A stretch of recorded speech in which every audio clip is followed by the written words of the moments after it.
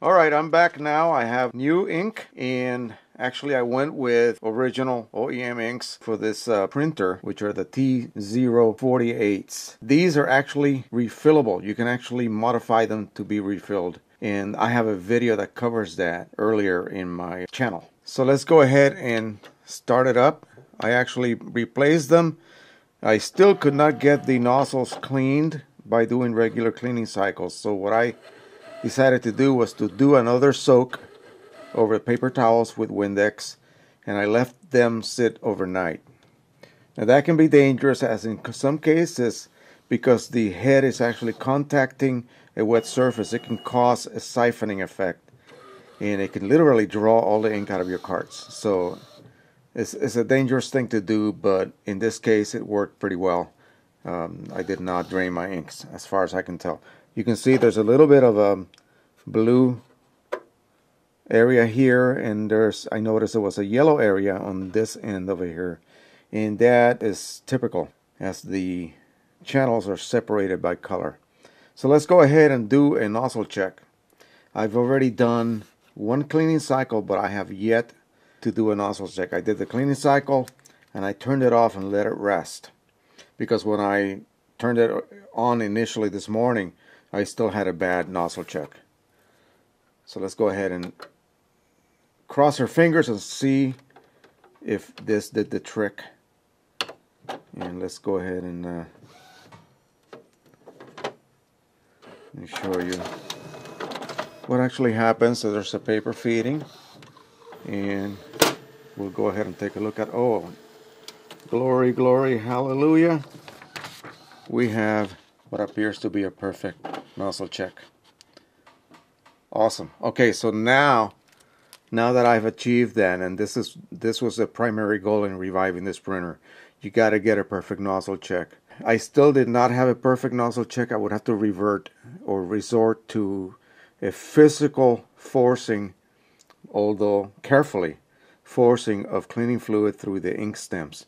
Now the ink stems are located inside the carriage itself, and it's what enters the vent or the exit port of your cartridge.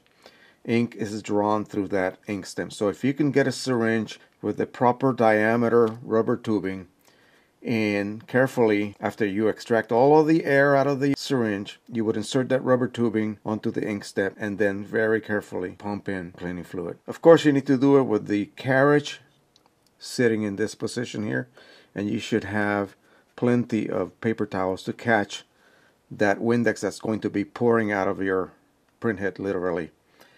And you would then treat each one of your heads until you see nothing but blue Windex coming out of the bottom of the head onto the paper towel. It would be readily visible.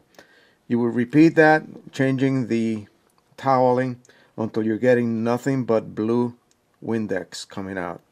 At that point, you would return the carriage to the right or to the center position here. Insert all of your carts back into the carriage. Of course, the printer will be off because you've powered it off. You did the turn on and then pull the plug out of the wall trick. So you're going to go ahead and put the plug back into the wall, turn the printer back on, and then have it go through the dance that it'll do.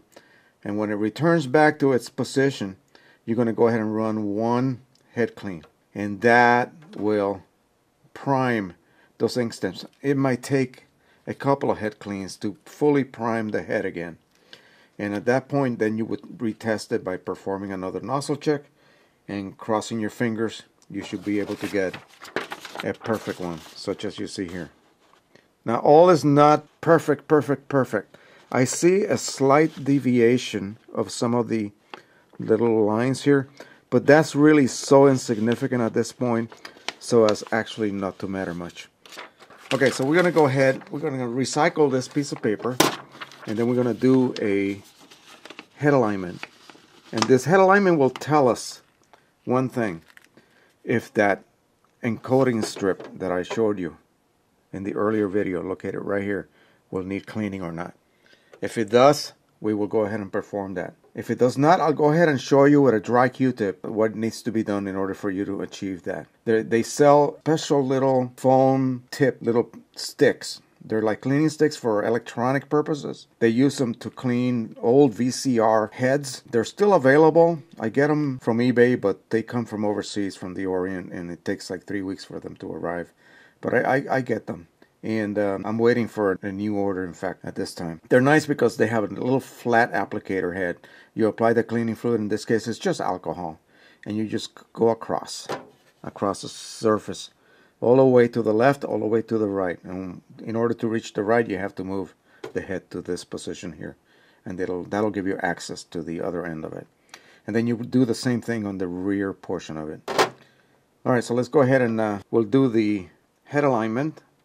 And that's located here in the setup window. It says print head alignment, load plain paper, letter size paper. And we're going to proceed. And it will do the head alignment. Basically, it's going to print a bunch of little squares. And you're looking for the one that has no lines on it. No vertical lines. I already see that we're going to have problems, because I see some banding.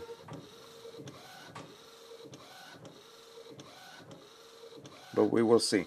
We're going to look for the number or position that has the least amount of banding. And then that's the number that we will enter into the LCD. You can do this either on the printer itself by using the LCD screen, or through the printer driver in the actual computer that you may have this printer installed in.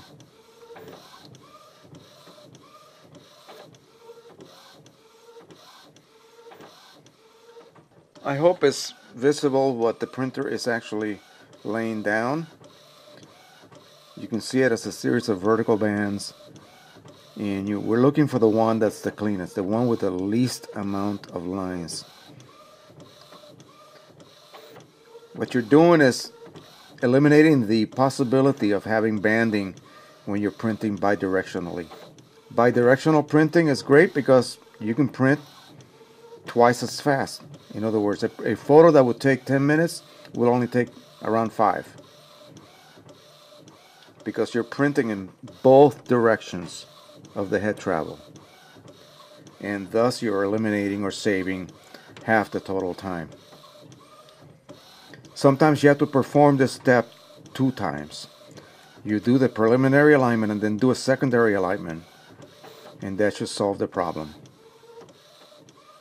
A lot of people experience banding on their prints, and it's not due to missing nozzles. It's usually caused by a misaligned print head.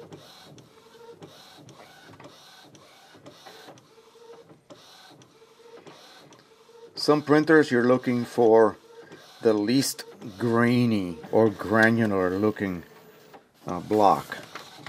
In this case, we're just looking for the smoothest one. So we're going to go ahead and proceed to examine this.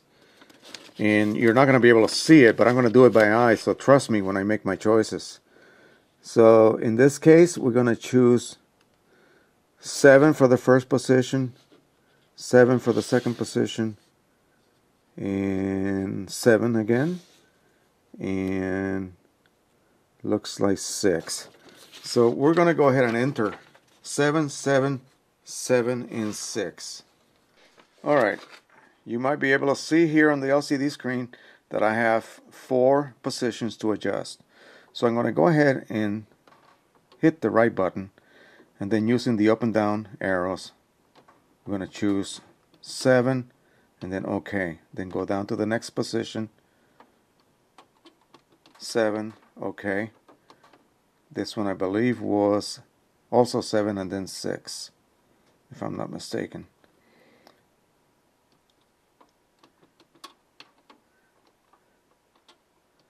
And what you want is to reach a point where they're all around number 5.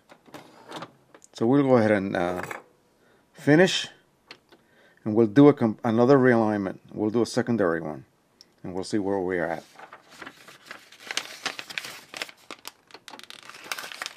So let's go ahead and repeat this process again.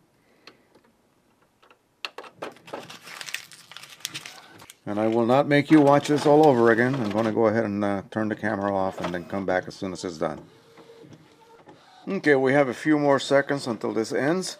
Remember that the position of the printhead is dictated by the ability of that encoding strip to tell the sensor that reads it exactly where the head is located. So this is very important. This will align the printhead, but if you run into a problem with a printer that is unalignable, you cannot align it, chances are your encoding strip is dirty. And that's not something, rare. That will occur. Remember, printing borderless sends a lot of overspray. These printers do not have an aspirating system, so the overspray it's like a little cloud inside the printer, and it will deposit itself over anything it can conveniently land on. And if it lands on that encoding strip, then you're in trouble. It just requires wipe with a Q-tip or one of those special applicators. And remember just to use something that's not going to leave a residue like alcohol or even distilled water. Alright, so we're going to go through this again. I'm going to go ahead and read the numbers and see where we're at. Number 1 position, the best one is still number 7. And I would say the second one to be 6, and then 5, and then 7. So 7, 6, 5, 7. And this one stays the same. And we'll leave it at that for now. So we're going to go ahead, OK, and finish. Print alignment is complete. Okay, at this point, we're basically done. If this was a printer you got off the heap and you were trying to revive it, then you are ready and good to go. The only thing I'm going to be doing next, I'm going to do a couple of more videos. I'm going to go ahead and do some internal cleaning, just going over the various steps that you need to do to clean the interior without damaging. Then we're going to go ahead and replace that silly pouch and install a proper bottle to collect all our waste ink. Alright, so we'll see you in the next video. Happy printing. See you in a bit. Bye-bye.